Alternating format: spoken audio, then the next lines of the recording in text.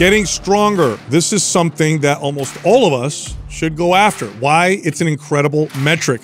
It tells you a lot about what you're doing. Mostly that you're doing a lot of things right. Here's the challenge though. Strength plateaus are inevitable. So in today's episode, we're going to talk about how to break through those plateaus, or even better, avoid them altogether. All right, let's talk about strength, boys. One of my favorite topics. I know. Strength. Well, I also like the chatting about breaking through plateaus, because even I mean, this is one of the things about exercise that actually gets harder, I feel like, because as you continue to try different things and you've been lifting for a very long time and you start to kind of peak out on a lot of stuff, strength is one of the things that you tend to peak out on sooner than later in comparison to maybe aesthetics. Like, I feel like I can continue to sculpt and build a physique for a really long time. You relatively quick, you get to your max strength. I think it's hard to keep seeing gains. After it's in the beginning, almost anything you do will make you stronger, so long as you don't hurt yourself. Right. They come on fast and furious early. Yeah. And then it's like so incremental after that. Yeah. And it's just, it's inevitable that at some point you're going to plateau or your gains will slow down, right? We can't progress forever with strength. Right. But I think we should back up and talk a little bit about why it's such a great thing to chase. Whether you want to lose weight, or of course gain weight, or of course build muscle or improve your health. Strength is amazing for a lot of different reasons. One, it's objective. You're either stronger or you're not. So aesthetics is typically what people chase when they exercise, right? Changing the way they look. The problem with that is it's not objective, it's subjective. And, lighting and water retention and how you feel about yourself and your mood and all that stuff, and what you've looked at all day. I mean, that can influence whether or not you feel like you look good or not. Yeah. Whereas if I add 5 pounds to the bar, I added 5 pounds to the bar. There's no arguing what just happened. It's also, if you're getting stronger, this doesn't guarantee that everything you're doing is right. You're doing is right, but it means that most of the big things are not done wrong. Right. Like, you can't get stronger and have eat too little. You can't really get stronger and have an unhealthy lifestyle for too long, or have a crappy workout. Well, that's just is too long, right? Because you could kind of get away with, some of these other kind of behaviors, for a while, and kind of push through and be really mentally disciplined through it. But it's a great indication of if everything is stacked together nicely and is working synergistically. That's where you see the real strength gains kind of explode, is when you're getting adequate sleep and recovery, and you're eating the foods that are benefiting and fueling your muscle building, and all of these things are accounted for, and your programming is great, and you're hitting on all cylinders. That's where strength is really one of those best indicators. So that is okay. So that's how I use it, because you mentioned most people are chasing aesthetics, which was what my pursuit was most of my career lifting. And every client we ever trained. Right. I cared more about how I looked than I really cared about weight on the bar. But where I did care about weight on the bar, or where I did care about getting strong, was as a reflection of my programming. That was, because here's the thing. I know I can follow a shitty program right now and get ripped.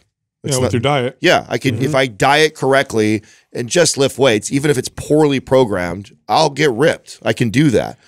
But if I want the maximum results from my programming and the way my physique will look, I want to have great programming paired with my great diet. Well, how do I know that if I can get ripped from even a shitty program? Well, the way I know is if I am seeing strength gains and progress on weight on the bar in there, then that's my indicator. Like, okay, I'm maxing that out over there. I'm getting what the most I can get out of that. So that I know I'm doing the diet thing right, because I'm leaning out and I'm seeing the progress in my physique.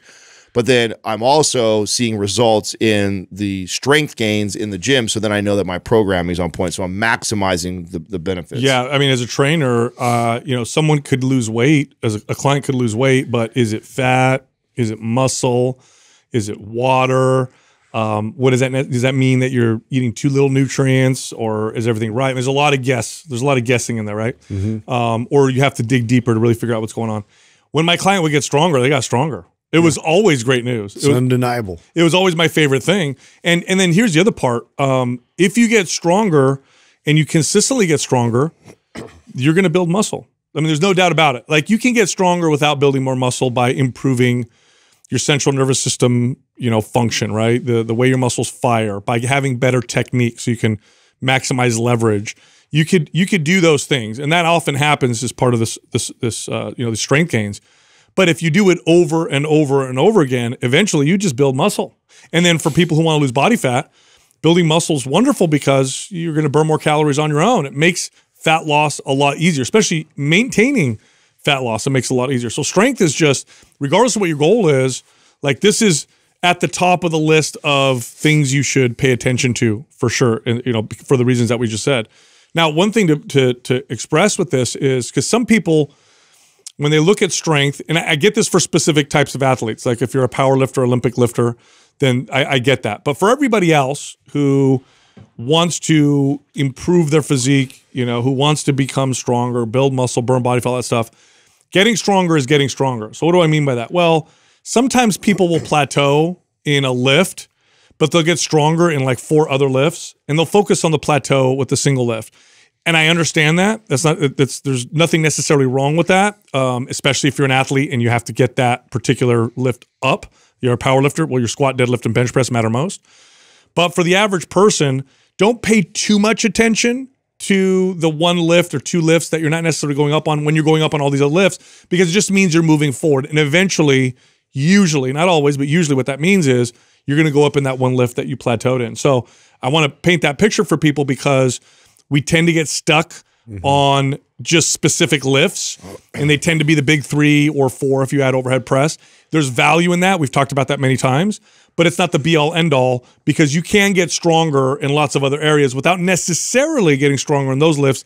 You're still progressing. You're still moving forward. I feel like there's a balance there that the body's just like a lot smarter than we give it credit for in terms of like allowing you to generate more force in specific movements that, maybe there's, some holes in terms of like stability or in terms of like support or secondary muscle groups that, need to contribute a bit more. And it's, we're just so mentally focused on this 1 lift. Why can't I get better at this lift? When in fact, you do those other accessory type lifts and things where I'm still getting strength. I'm still moving the needle forward. Eventually, once I am able to get stronger and more supported in my entire body's framework, now I come back and it unlocks it for me. Check this out. Today's giveaway, MAPS Strong. This is a strongman-inspired workout program. You can get it for free if you do this. Leave a comment below this video in the first 24 hours that we drop it. Subscribe to this channel and turn on notifications. If you win, we'll let you know in the comment section. Also, because today's episode is all about breaking through strength plateaus, I'm going to put MAPS Strong on sale. 50% off MAPS Strong right now. If you're interested, go to mapsstrong.com and then use the coupon code GETSTRONG for the 50% off discount. All right, back to the show. There's definitely stuff that we know that we would address in the programming to break through these strength plateaus, but there's also outside things other than that. And let's start in that direction. Like, what do you think right off the bat, outside of programming, like how we would change that, is like a #1 thing that you would go to help someone break through a plateau? Yeah, besides programming, diet has got to be up there, right? Yeah. And it's typically most overlooked, especially in the athletic community. Yeah, huge, exactly, right? It's typically not eating enough and not eating enough protein is typically what, or even sometimes not enough fat, right? Essential fats, but usually it's protein and calories.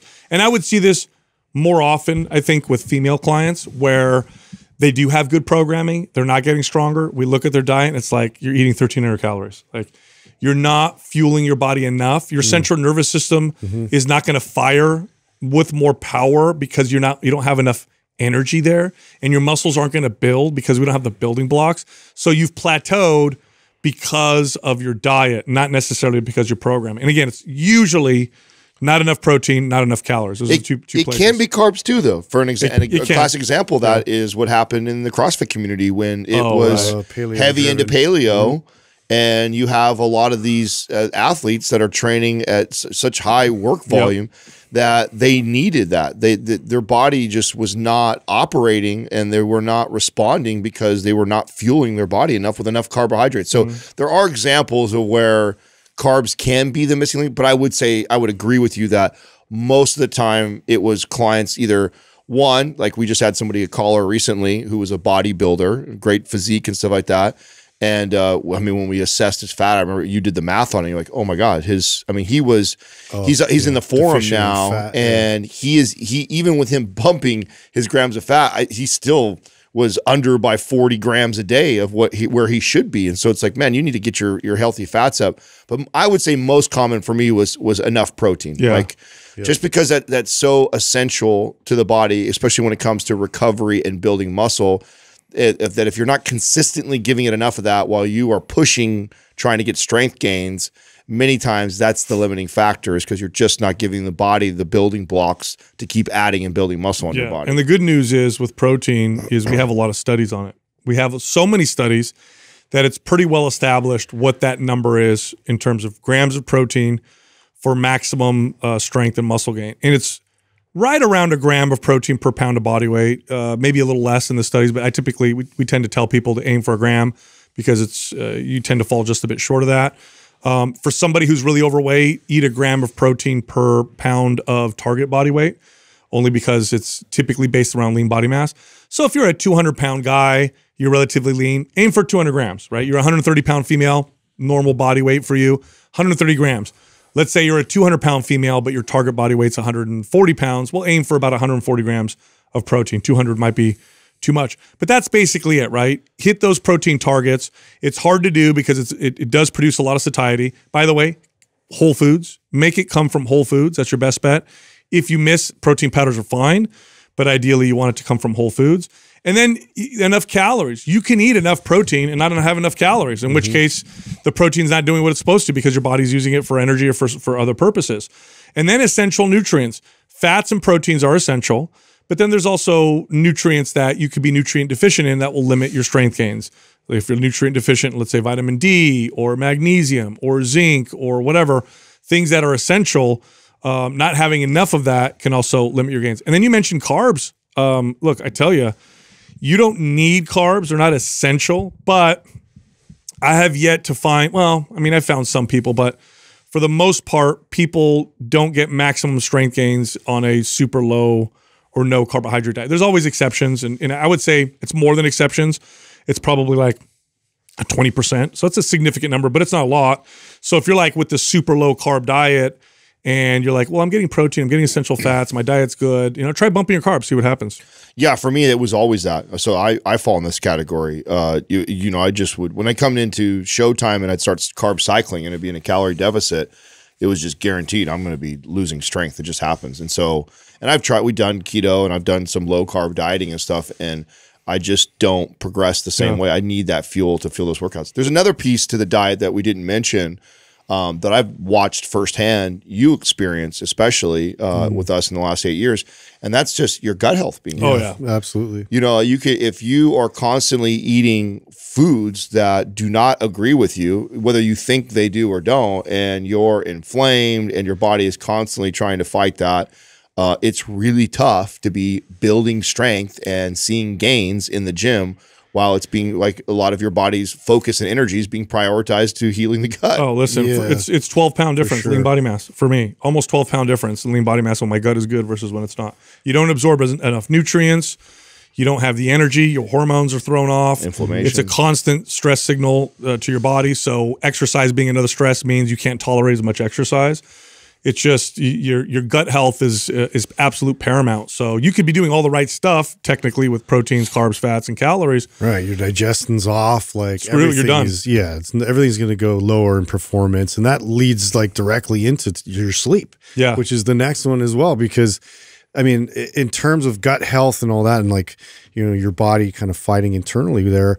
That's something that I had to really address, because if I'm not, first of all, yes, maybe I am synthesizing and maybe utilizing nutrients, but then towards the end of the night, how I would get this reaction from those types of foods then would trickle into my REM sleep. Now I'm not fully recovered, and then this is like that vicious kind of snowball effect where I'm taking that in with me into the next day's workout. And then, on top of that, then it just compiles over and over. Nothing will hammer your life more than just chronically being having terrible sleep. It'll take away your cognitive performance. It'll make you feel depressed, so it affects your moods. For men, it'll lower testosterone. It'll raise cortisol, both men and women. Growth hormone is totally thrown off. And your strength is going to be gone. You're just not going to be strong. Now, initially, one night of bad sleep, you might come back and feel fine because you get all those stress hormones, which give you some energy. Bad sleep. But yeah, over time, it's just, you are not going to build more muscle. Look, here's the deal. Like we evolved for the most part in an environment that's very different than when we live now.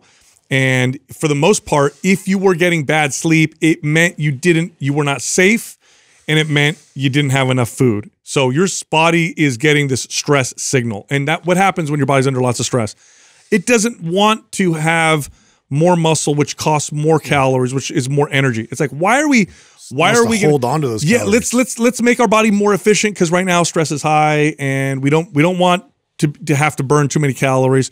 So no, we're not going to build more muscle. And so you're going to be playing this game with your body if your sleep is bad, where you tell your body to build muscle and get stronger, and your body's fighting you. And I'm going to tell you something right now, you'll lose. That battle, you're not going to win. You can fight all you want, and eventually not only will you not get stronger, you'll get hurt, and then other issues will creep up. So you know, I read something on our friend Dr. Cabral's page today that I was unaware of, or I didn't know, regarding heart rate variability. Heart rate HRV is one of the tools that most professional athletes use to gauge their readiness to perform in the gym, and they will change that based off of how low that HRV score is. And he said that the #1 thing to improve your HRV score is actually not eating 3 to 4 hours before you go to sleep. I did not know that. Yeah, you know why that is? Why? So we all know about light on the circadian rhythm. So if you're around bright light, your brain, your body perceives it as the sun being up.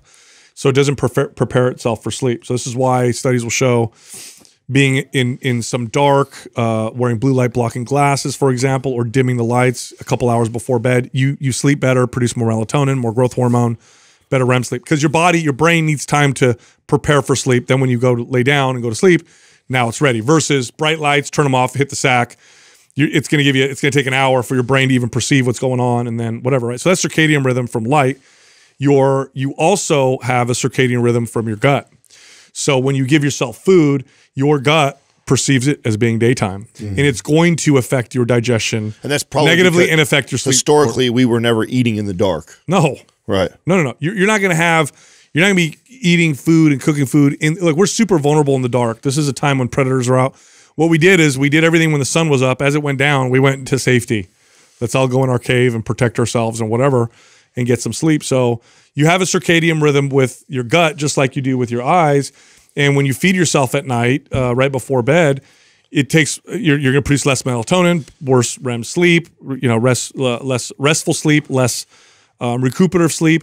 And then not to mention this, part of digestion, there's definitely things going on in your gut that digest food, but part of it is locomotion helps with it. So walking, there's muscles that pass through the gut, that are around the gut, things like the psoas muscle, that helps food move. Plus you're standing upright, right? There's a reason why your anus is at the bottom and your mouth is at the top, because gravity makes food go down. Well, now you ate and you're laying horizontally, that definitely affects digestion. Plus your body shuts down, or most healthy bodies will shut down digestion when you're sleeping, because it doesn't make sense for you to wake up 5 times a night to use the bathroom. It actually releases hormones to make you urinate less, and it slows down digestion so you don't have to go to the bathroom. So eating right before bed is a #1 way, easy way. Imagine the assault the average person is probably putting on themselves, and they have no idea like that. How many people lie on the couch or lay in bed streaming Netflix or binge watching Netflix while they eat food? And it's not even healthy food. Yeah, even if it was healthy, you know what I'm saying? Just eating, laying in bed and watch streaming, and binge watching television at night. It's like, and then you're wondering why your gains are stalled, and it's like, dude, these are one of the easiest ways that you can break through plateaus, fix all that shit. I used to laugh at, so I had a wellness studio, and in my wellness studio, I did this for like 13 years.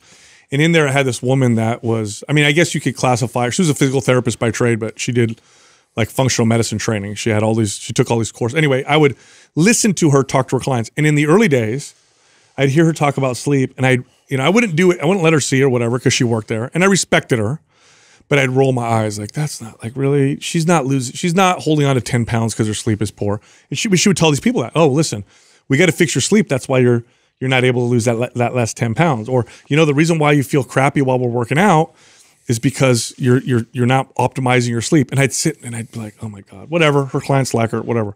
But then over the years, I would see what happened with these people. And they'd come in, and at first I was in disbelief. They'd walk in and be like, oh my God, you're so right. I fixed my sleep. I can't believe I'm losing weight. And I'm like, it's because that's not why. It's because you're working out. It's because you're eating better or whatever. Yeah. No, and I would up earlier. But eventually I started hearing this enough, and I started seeing a client, and I care about people. I want to help people. And I never forget the first time I did this on a client. I had a client, same thing, struggling, whatever. This executive woman, also a mom. And I said, let's do this. Let's start with this.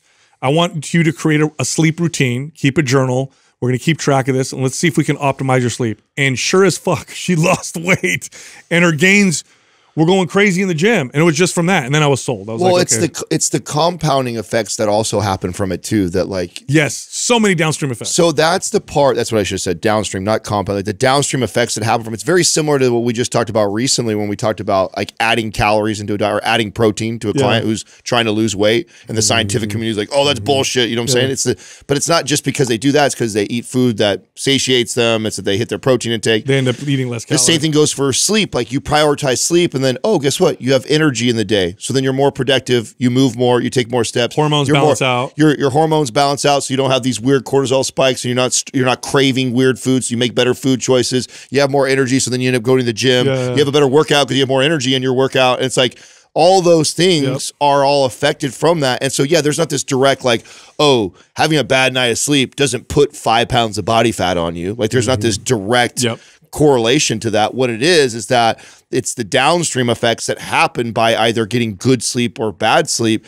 And as coaches and trainers, I can start to try and focus on all the nuanced differences of training and diet and stuff like that. Or I can find big rocks like this that I could tell my clients like, hey, we're not going to really focus too much yet on diet or your training. All I want you to do is prioritize sleep. What I know from experience is, when they do that, they're more likely to do this. They're more likely to do less likely to do that and like this. And all that is what you're going to see all that from all those different ways of capturing like stress, like so the HRV angle, right? With you see the readiness because your heart rate's gonna have these irregular patterns when you're under more state of stress, and so it's like if you're not getting the adequate sleep recovery and you're going back into your workouts, you can actually crank that intensity up a little bit, which is going to push you a little further in gaining more strength as a result, because now you can actually recover and you're not just adding more stress in your bucket. Here's how important sleep is, because we talk about like 3 main pillars. It's more complicated than this, but there's 3 main pillars, right? Activity, diet, and sleep. Those are the 3 main pillars. Which one will kill you faster if you avoid it completely? Food, activity, or sleep? Sleep. If you got 0 sleep within, I don't know it's something like within a week or 2 weeks or maybe 30 days at the most, you're dead. You can go longer without food and you can go much longer without activity. That's just how important sleep is for your health. So fixing your sleep means this: going to bed at the same time every night, waking up at the same time every morning. That way you don't have jet lag on Mondays.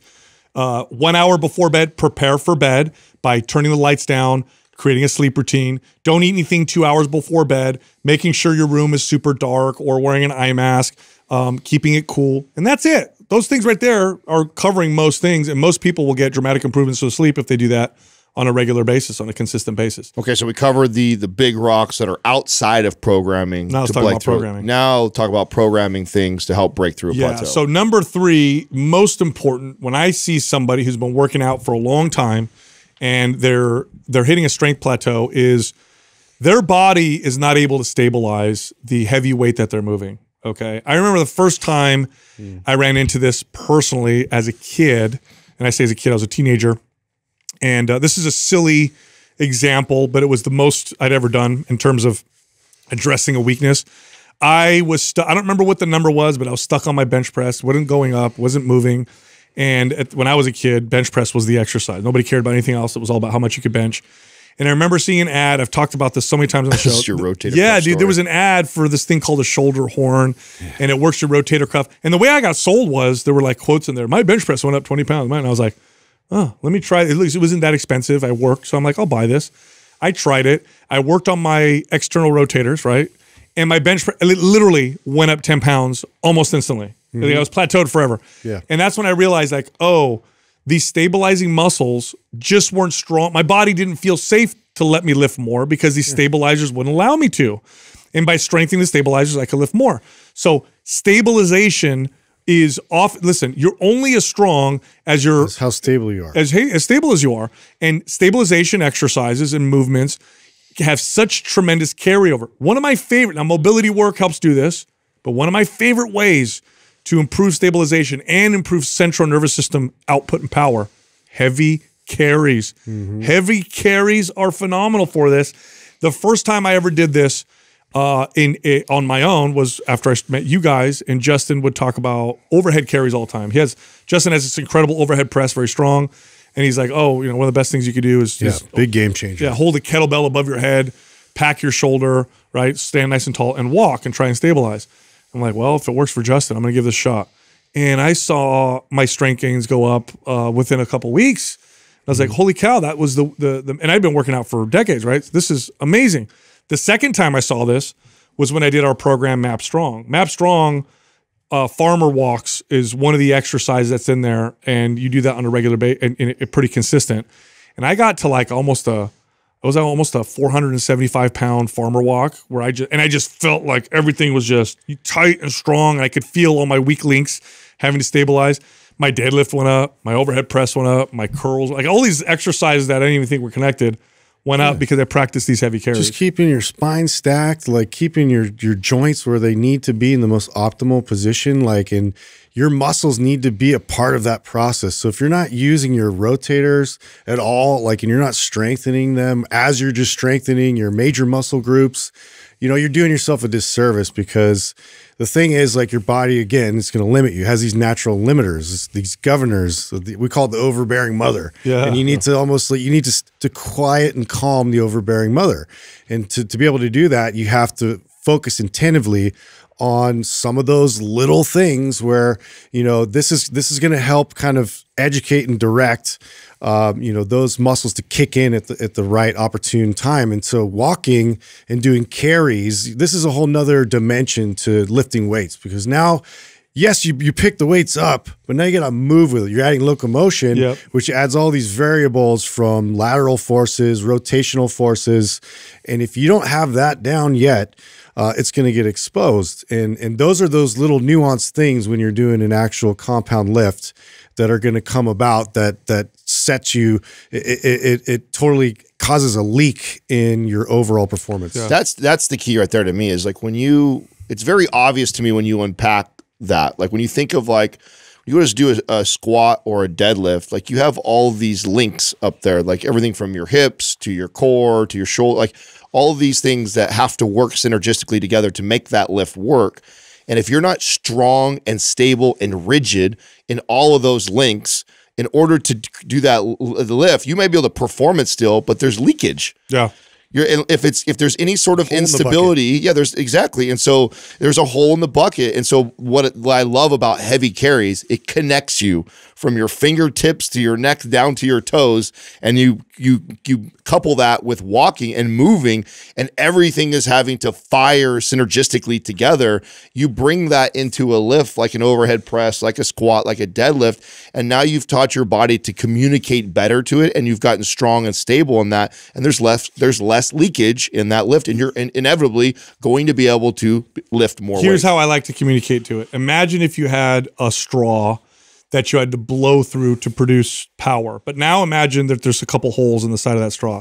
Only so much power is going to come out. You plug those holes and you're going to generate more force. This is what happens when you have power leakage, because you're not able to stabilize the lift. You're not able to strengthen the stabilizer to support that heavy lift. You use the word limiters, right? It's really like this. It's like a car that's got 600 horsepower, but it has protective limiters on there that only allows you to get to 500 horsepower, because the manufacturer said, yeah, it's got 600 horsepower, but anything above 500, and we didn't create this engine to be able to handle that, and you're going to blow something. Yeah. But let's say you go and you reinforce the engine.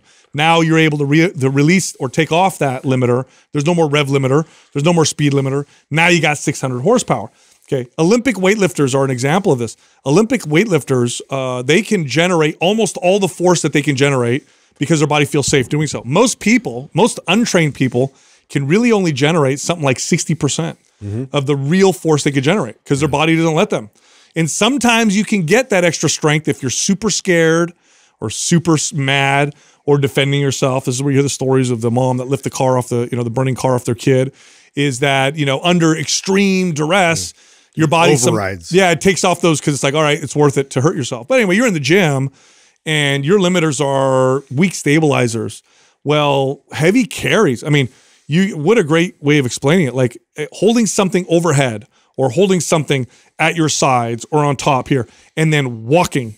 Now you're adding movement. Now there's a little bit of sway. There's a little bit of whatever. And you got to stay strong and stable. Like you want to talk about a way to strengthen your stabilizers without having to figure out what to target specifically or whatever. Yeah. I mean, it's a great way to do that. And heavy carries are incredible. The biggest carryover I see with the heavy carries are with squats and deadlifts. That's where I see, and standing overhead presses. I see those big movements. Those big movements where all of those links have to communicate together. It's like trying to hit a baseball with a water noodle versus a baseball bat. I mean, think about that, right? I mean, that's what it is. Is you have all this leakage that's coming out, and you can have all the force in the world trying to swing at it, but if there's a breakdown in all those links, or those links are weak and unstable, let's see how far you get that baseball. Yeah, which brings us to the next point, which is now we're worked on stabilizing. Well, what's a great way to strengthen weak links? Well, one way is to get real specific. You work with a strength, expert who can break down your lift and get real individualized with exactly what you need in your weak links. But here's another easy general way that a lot of coaches and trainers might not even communicate, which is doing different exercises that are often similar to the ones that you plateau in. I'm going to give a great example, okay? When you do a deadlift is a very, very incredible exercise, whole body exercise, great back builder, great way to build strength. We love it. It's in almost every one of our programs. Okay, when you do a deadlift, there is a particular type of tension that's created in the upper mid-back. And whenever you strengthen something with like this kind of isometric type of contraction, there's some carryover to outside of that position. In other words, if I strengthen my bicep here in this contracted position, I get some carryover to some extension and some more contraction, but not all the way, right? It's not all the way like a full range of motion. Well, here's a great way to strengthen your deadlift by working on some of those muscles that are involved in different lengths. A Zercher deadlift or a Zercher squat. Why? Try holding something with your elbows underneath the crooks, the bar on the crooks of your elbows, and you have more of a rounded upper back. I'm not talking about a rounded lower back. That's not good. But the upper back, the shoulder blades round a little bit, like you're hugging something, right? Then you lift in that position, and all of a sudden, those muscles have to stabilize in a more lengthened position than they may be used to when you're doing a deadlift. Now, when you pull that deadlift, oh my God, I feel stronger and more stable. Like Zercher lifts, Zercher deadlifts, Zercher squats, they fell out of favor a long time ago. Those are great examples of people like, why do that? Why do a Zercher squat? Why do a Zercher deadlift when I could do a front squat, when I could do a regular deadlift? That's why. Pick another exercise where you do maybe heavy sandbag carries or where you're lifting like an Atlas stone. But otherwise, by the way, this is why strongmen do Zercher squats and deadlifts, because they lift Atlas stones. They have to do that rounded back things. At some point, it's just weird to me that at some point we decided that we needed to move more robotically, and we needed to have like sharp 90-degree angles for everything and make sure that our spine was always stacked, and just eliminating the fact that like you are going to lift a really heavy like bag of cement or dog food or couch, and the weight is going to shift on you at that point, and this is not controlled. This is not like just nice, equally balanced plates in a barbell always that I can just kind of pick up and have like control over, and I know what to expect. So it's just, to me, it's just very much more of like, this is overall real world strength in different environments, different variables that are thrown at you. So to be able to train your body adequately for those types of variables is going to make you overall stronger. Yeah. The only thing I really have to add to this point is, in my own personal experience, what I have continued to learn is like every time I add a novel exercise into my routine, something that I suck at, I'm not good at, and then I pursue getting good at that, it always carries over to my other lifts. I always see this strength gain in the other big lifts because I started to train something that I was uncomfortable doing. I wasn't good at it. I mean, I'll never forget, and this was way late. This was not when it was around the compete time, was when I started to really focus on Bulgarian split squats, and I avoided them for so long because I hated them so much. Putting all this energy towards getting really good at that one, then went back to a bilateral back squat. Holy shit. It was like, I felt so much more stable. I got stronger. I hit PR. Like, so, you know, a lot of times just seeking out these novel movements that may not be popular on Instagram and what everybody else is doing, and pursuing getting good at them, you'll be blown away at the carryover it will have in these other traditional movements. That's right. Another one with the, you know, in terms of weak links is oftentimes we don't involve power training in our workouts. It's all strength kind of grinding lifts, but there's no speed involved. Now I know that you have to be careful with speed. There's more moving parts. There's a higher risk of injury. So there are exercises you could do that are far less risky, that allows you to evolve a little bit of speed. But strength, and then the ability to contract and display that strength with speed, it contributes to strength overall. So that's just one more thing to add to this. All right, lastly, here's one that, you know, that I think is missing often, because when we look at strength, we often look at strength like super one-dimensionally. How much can you lift right now and then you're done, okay? But real strength has some stamina involved, right? Like you go do anything, any kind of work or job or chore, or you go grapple, or you do something like strength, it's great, but if it doesn't last longer than 5 seconds, it's like a waste of time, right? Now, I'm not talking about long distance endurance. I'm not talking about being a long distance runner or whatever. I get that. That's a totally different stamina. But there's also something called strength stamina. We talk about it as work capacity, your ability to display strength like repeatedly. By the way, you know who does this very well? There's a class of athletes, very popular, one of the most popular sports in the world, definitely the most popular sport, I would say, in America, football. Football players have work capacity. Why? Because they go play one, you know, it's a first down, it display explosive power. Then they got, you know, how long do they have between the next down? And then they got to do it again. Like the team that could do that repeatedly over and over is hard to deal with. For 2 hours. Yeah. It's not like consistent. It's not like they're playing soccer where they're constantly running, but they have to be strong repeatedly over and over. That's work capacity. Well, I was just thinking of a more sort of everyday average person kind of example, like if you're moving furniture, for instance, and like something that's like super heavy. Yeah, I can muster enough force and generate enough to like lift something up, but now to like move with it and like keep holding on to it and just endure that strength and hold on to that type of force that I produced just to pick it up and hold it. Now you have to maintain that, like, and move it over here. It's just, you know, to be able to increase that ability, like, gives you so much versatility. Yeah. I have such a love-hate relationship with this plateau breaker, because I know how effective it is, yet I dread it so much because it's hard. It's so hard. Like I did this. It's grueling. Yeah. So I have been pretty consistent with my training lately and stuff like that. And what I haven't done in a long time is like, when was the last time I did 20 reps on a flat bench press? Like, it just never do that. I never program that. I never do that. And I have to humble myself and bring all the way down to 135 in order to complete 3 sets of that to do that. But oh my God, does my body feel it the next day? It feels like it was the first day hitting chest again, and I haven't done it in so long. It's just like, I'm so glad you said 20 reps, because people who are like, oh, work capacity, whatever, I just want to build an amazing physique. Bodybuilders have known this for a long time. Bodybuilders have been advocating for sets of 20 reps for a long time for building incredible supersets and giant sets and trisets. That's work capacity, ladies and gentlemen. That is not just high reps. That's what we're talking about. That's part of what we're talking about. Another way to do it is to shorten rest periods, to do exercises that just require more out of you. By the way, there's another athlete that has to work on all these things. These are strongman competitors, right? Strongman and strong women competitors. They need to have this because they have to display strength, but they also have to display a little bit of athleticism with it. So unlike powerlifting, where it's like one rep, one rep, you have to move quickly. They're like, lift this heavy, round Atlas stone, and then lift another one that's even heavier, and then lift another one that's even. Now the events aren't long. It's not like they're doing, crazy endurance work, but you look at a strongman competitor, a strong woman competitor, tell me they don't have a lot of muscle. Like, that's definitely a strength sport. And work capacity is all of that. And in fact, if you've plateaued And this goes to the people who are only concerned about strength, and all they ever do is train in the low rep ranges, and all they ever do is rest 3 to 5 minutes in between sets.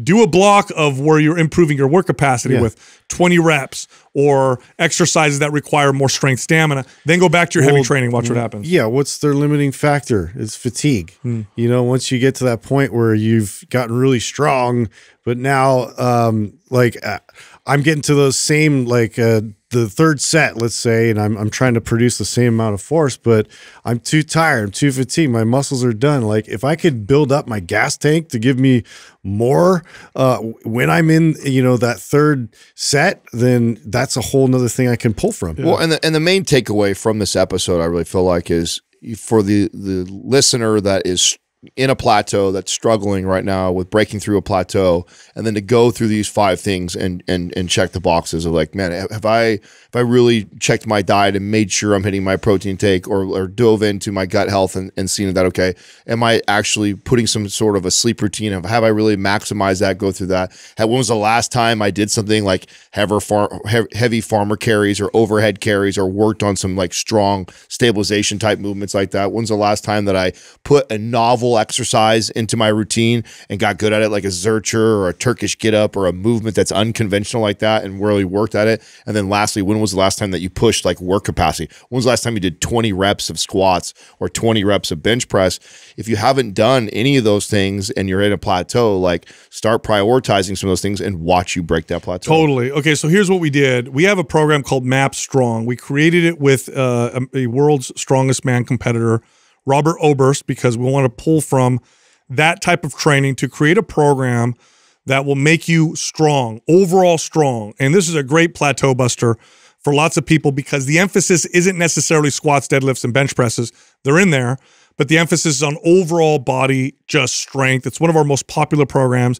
And because we did this episode, what we did is we made that program 50% off. So you can get it half off right now if you go to mapsstrong.com. So MAPSSTRONG.com, and then use the coupon code GETSTRONG for the 50% off discount. Also, if you want to follow some of our workouts, but you don't want to enroll in one of our programs, for under $5 a month, you can go to Mind Pump Media on Instagram and enroll for basically get a new workout every single week. You get a new workout every week. It's less than $5 a month. It's Mind Pump Media on Instagram. Today, we're going to teach you everything you need to know to build a strong, well-developed chest. When I think of weak points and areas that I struggled with developing for a really long time, chest was up there with the... Yeah, it was for me. It was for me for sure. I got more caught up in the weight I could lift versus how I was developing my body. I think it's one of the most challenging muscles to develop for most people because the form and technique.